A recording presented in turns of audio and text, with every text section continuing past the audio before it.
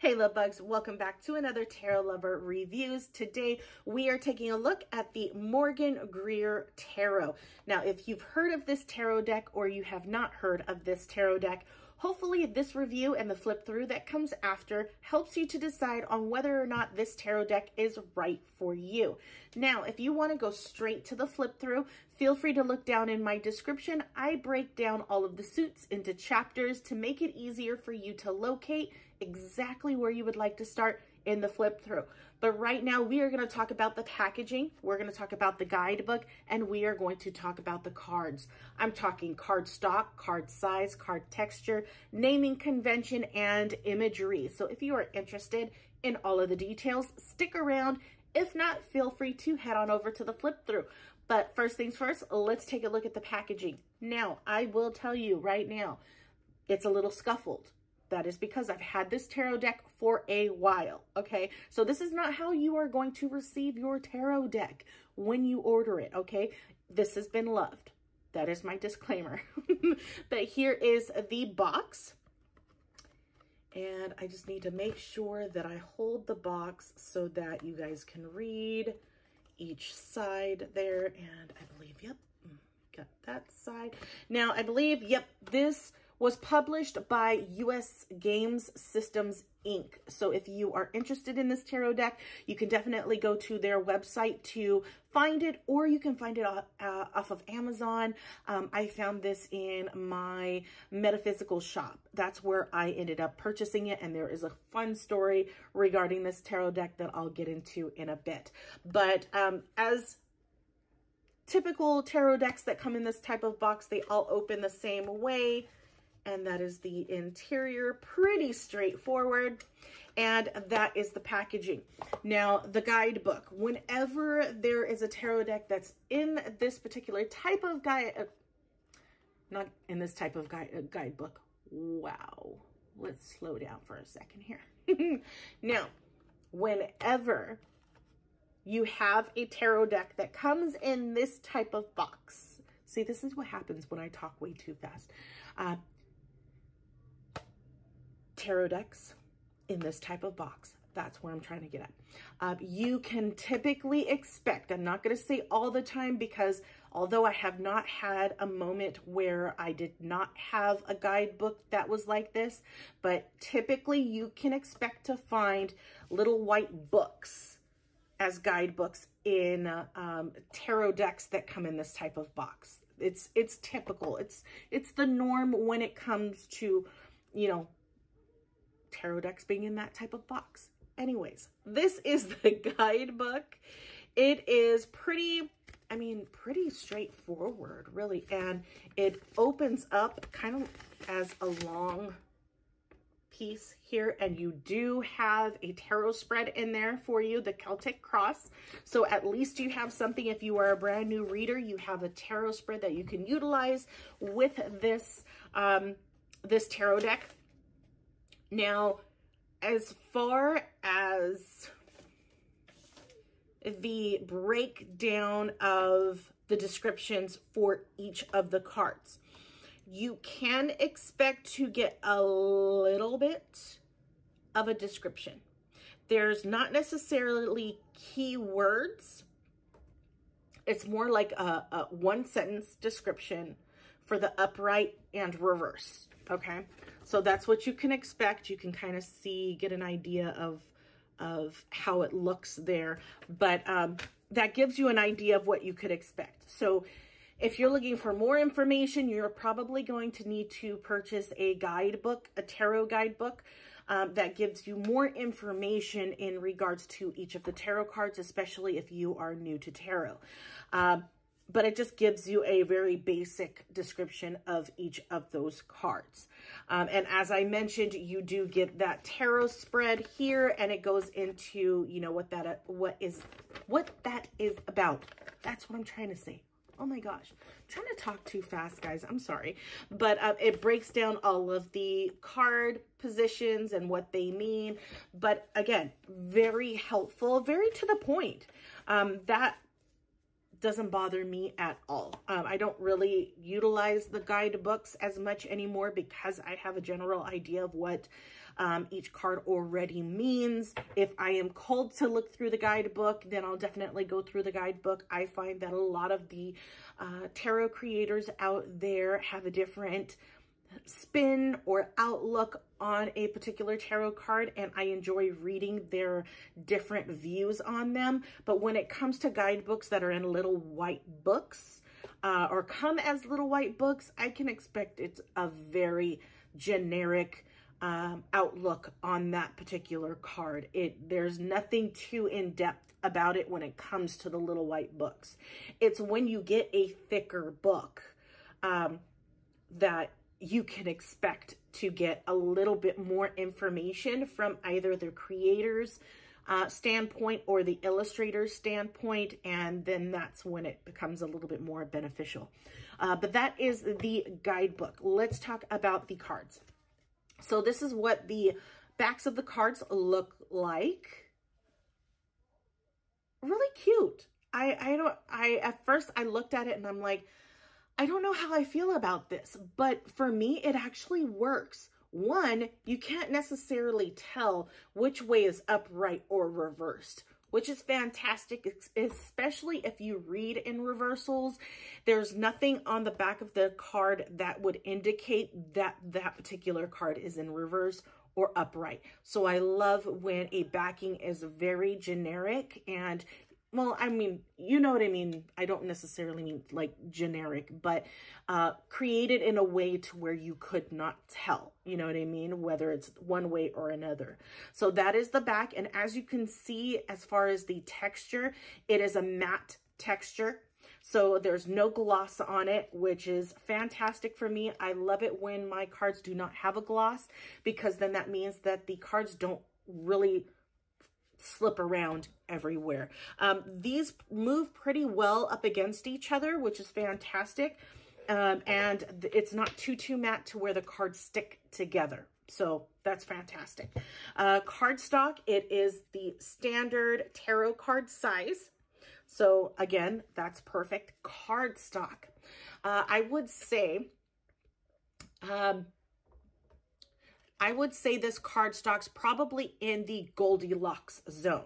Now, what I mean by Goldilocks zone is I am using the example of if you were to shuffle in that riffle shuffle style or poker shuffle, bridge shuffle, however you want to call it, when you're able to shuffle your deck that way and you have control of it. And the way that you bend the cards when you go to shuffle, there's not too much tension, but there's just enough to where you can get a really clean shuffle between your cards. That's what I compare it to. And if I can do that with a bridge style or poker style shuffle is what I call it, and I can control the cards fairly easily. They don't slip everywhere. They don't try to bend in on each other as I'm trying to shuffle them together. I consider that as a Goldilocks zone cardstock. It is a perfect cardstock. I have control over it. Now, I'm not saying that you have to shuffle in that manner. I will say this in every single tarot review that I do. You do not have to shuffle in that riffle shuffle, poker shuffle, bridge shuffle, whatever you want to call it, type of way. Everyone does it differently. Everybody tends to do that under over method a lot, which is definitely acceptable as well. I mean, I shouldn't say necessarily acceptable. It's an option. You can do it however you want. If you want to put your tarot deck on a table and just swish it around and then put them back all together and then deal that way, you can definitely do it that way. There's no right or wrong way when it comes to shuffling your tarot deck. You do what you feel comfortable in doing. I change and alter how I shuffle a tarot deck depending on the deck that I'm using. If the tarot deck is way too thick in as far as cardstock, then I may not be able to do that bridge shuffle. I may have to do the under over method just to be able to shuffle my tarot deck. So there's no one way you have to shuffle your tarot decks. Now, I'm gonna let that subject go because I'm trailing off. Anyways, so we've talked about the cardstock, card texture, card size. Let's talk about the imagery and naming convention. Now, these when I go over the naming convention and the imagery, I am comparing these to the Rider-Waite-Smith tarot deck. The reason being is because that is the most well-known tarot deck out there, kind of a staple within the tarot deck world, right? So the guidebooks that are out there for sale, the other tarot decks that are out there, a lot of them will utilize imagery, inspiration from the Rider-Waite-Smith tarot deck. So I want to make sure, especially for those who are just getting into tarot, I want to make sure that I mention these things, because a lot of the new tarot readers out there will start off with a Rider-Waite-Smith tarot deck and may want to venture out and away from that imagery. They may want to venture out, but still want to be close enough to where the imagery would still make sense based off of what they the tarot deck that they learned from initially, okay? So a lot of what I'm going to go over in regards to the naming convention and imagery will be in comparison to that tarot deck. So with that being said, let's talk about the naming convention. So the naming convention is a little bit different in this tarot deck. I want to double check one thing because I know one suit changes. Okay, so it's not. All right, so you have, from a Rider-Waite-Smith perspective, you have Pentacles, Cups, Wands, and Swords, right? That is the normal naming convention for the minor Arcana suits, right? In this particular tarot deck, it is different. You have Pentacles, you have Cups, but instead of Wands, you have Rods, R-O-D-S, okay? And then Swords are Swords. So technically the Wands are the only suit that changes to Rods in this particular tarot deck. The major Arcana are all the same, so that doesn't change in this case. And I'm just going to check, I want to double check and make sure that I am 100% correct, but I'm pretty sure that I am. Yes, I am. Okay. Sometimes they'll change the hangman to the hang one or the hang woman, or, you know, so I just want to make sure. But yeah, I was correct. So the only thing that really changed naming wise is the Wands to Rods. Let's talk about the imagery. The imagery does not, does and does not follow the Rider-Waite-Smith imagery. It is done in the way of the artist and their style in art. But I mean, still, by looking at it, you know what it is. So a lot of it, I would say about 99, 95. I mean, it does pretty much follow the Rider-Waite-Smith, but in the style of the artist. And I've noticed it's a zoomed in perspective. It's not so how we're used to seeing it in the Rider-Waite-Smith. It's closer up. So let me give you an example of what I mean by that. I just had the card. Okay, let's use this one, the Hierophant, as an example. You are closer to the Hierophant, whereas in the Rider-Waite-Smith tarot deck, the Hierophant is a little bit further back, and then there's two people sitting before him or kneeling before the Hierophant. So again, you can kind of get an idea that you are a lot closer up to the imagery than in the Rider-Waite-Smith tarot deck. And the imagery, so you do get, it is based off of the Rider-Waite-Smith imagery with some differences. So like, for example, the 10 of Pentacles. The 10 of Pentacles looks like this, instead of, you know, seeing an old man and his dogs and a family. So there will be some cards that don't follow the Rider-Waite-Smith imagery, but majority of the cards do follow subtle similarities between the two. Okay.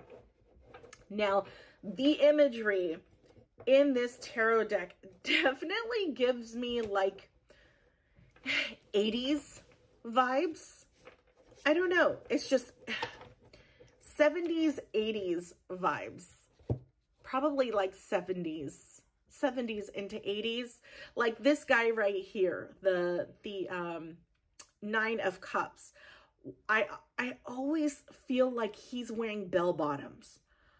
I don't know why. That's just me. But I mean, that's another reason why I was pulled to this tarot deck. So here's the story behind this, and I'll make it really, really quick. So I had a dream. My mom, who has passed, when I had this dream, she had already passed, had told me in my dream, hey, before you leave, because I was getting ready to walk out of this house, apartment, I don't know where I was getting ready to leave, and I just heard my mom saying, hey, don't forget your tarot deck. And I was like, oh yeah. I turn around and I start walking back to this desk, and it's this tarot deck sitting on the desk. And I grab it and I take off, and that's all I remember. When I woke up, I was like, I need this tarot deck. I've seen it before. It never really, I mean, I thought it was beautiful. Just looking at the front of the box, I thought it was beautiful, but it wasn't enough for me to pick up the tarot deck and buy it. After I had that dream, I bought it the next day.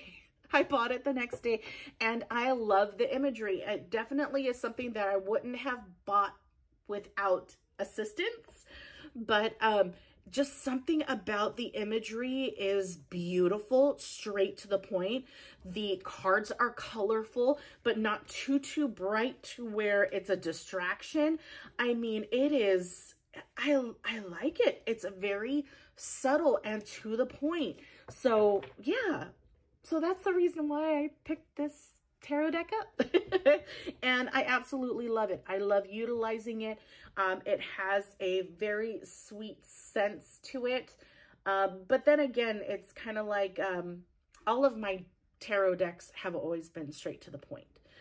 Like they're going to tell you what needs to be heard, what needs to be told. Some are a little blunt about it. This one is just kind of like, here you go. Like, I'm not here to judge. Here you go. If you've asked politely, here you go. That kind of thing, that kind of vibe. That's what I get from this tarot deck, at least from my perspective. But yeah, I hope this review has helped you in some way, and if it has, please leave a like and take a look at my channel to see if there are any other tarot decks that I've reviewed that you might be interested in taking a look at. If you don't find a tarot deck that you're interested in seeing a review on, leave me a comment down below. Let me know what that tarot deck is, and I will take a look at it and see if I don't already have it and do a review. So yeah, without further ado, here is the flip through. Enjoy, and I will talk to you guys later. Bye.